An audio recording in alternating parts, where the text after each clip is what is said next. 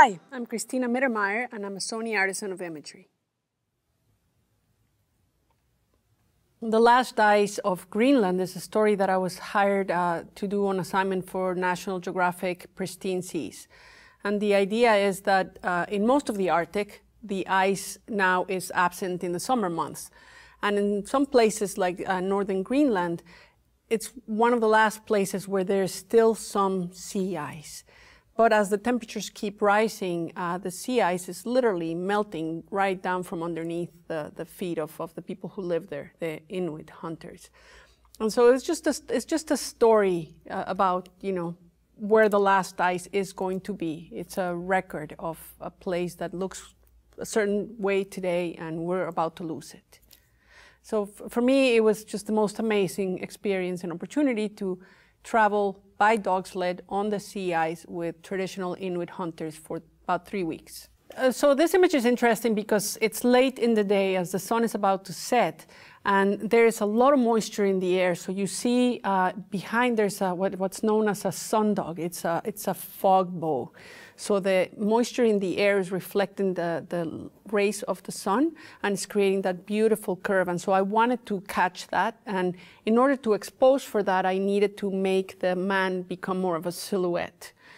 And so you're trying to reconcile two very different exposures and trying to arrive at a compromise that I think in this case works. The thing about going to a place that you've never been to before is that no matter how much research you do, there's going to be so much that you don't know. And especially when you're traveling with people that speak a different language, it can be really challenging to understand. So I'd never in my life seen a sundog, one of these beautiful fog arches before. But from experience in shooting sunsets elsewhere, I knew that if I wanted to expose correctly for the sky, then everything in the foreground was going to become a little darker. And so it's just a matter of finding a compromise and then knowing that if you're shooting raw images in the post-production, you're going to be able to lift some of the shadows and bring some of the highlights down and arrive at a more pleasing exposure without manipulating the image. So for photographers like myself that come from a traditional film photography, an image like this would have been impossible just 10 years ago. But the new sensors have such an incredible sensitivity to light, and the dynamic range is so wide that I knew that I could expose for the sundog, for the sky, to make sure that that exposure, was going to be enough to see the fog bow.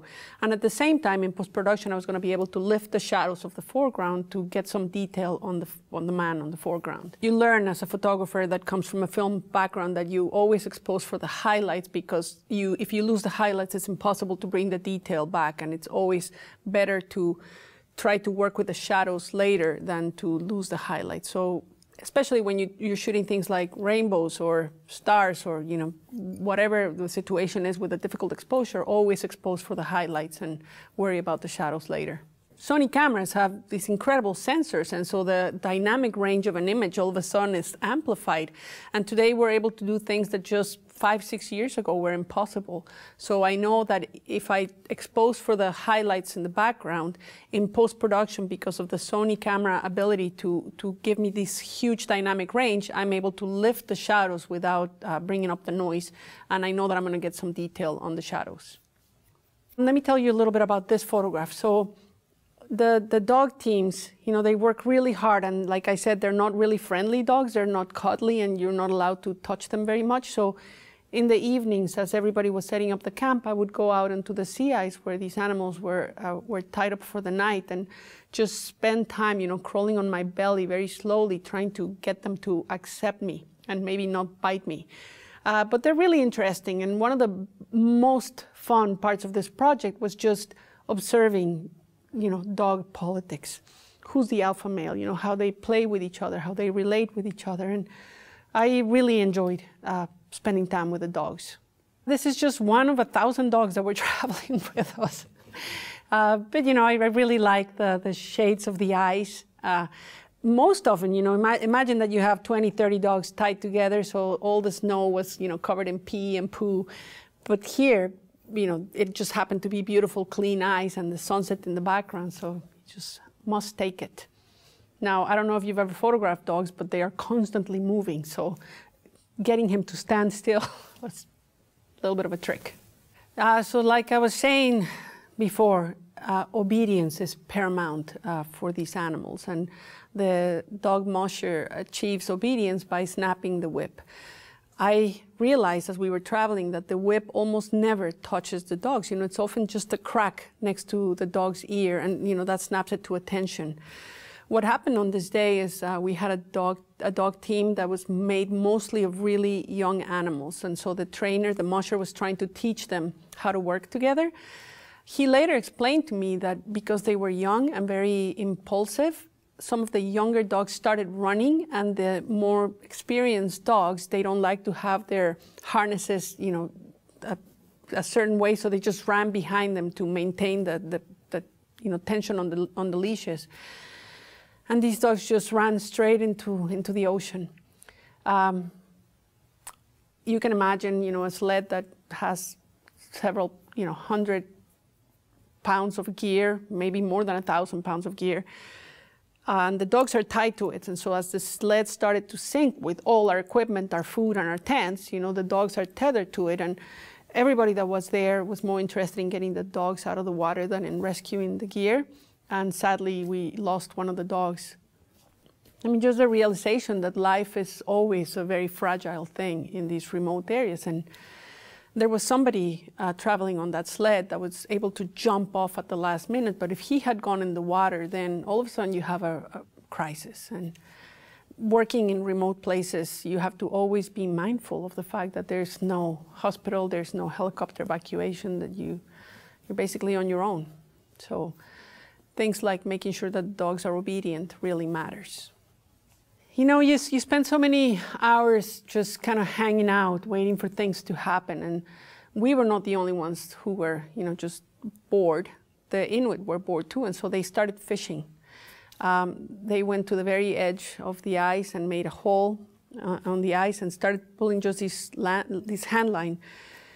And they started pulling out fish, and this was a lot of fun to watch. And then they brought out their iPhones and they started taking pictures of the fish, and I wondered why they were doing that. So, you know, it took a little bit of back and forth understanding, but what ended up happening is they had never seen this type of fish before, and they were puzzled by it. And, you know, I wondered because they live there.